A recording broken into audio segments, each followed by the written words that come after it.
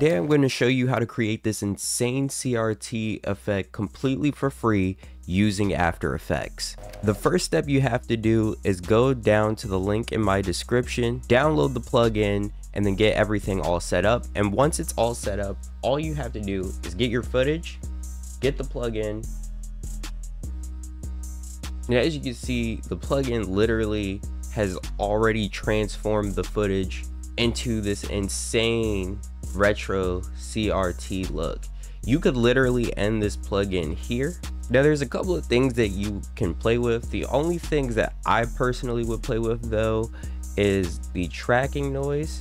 Like I might increase it to 35 and also play around with the percentage of luminoise.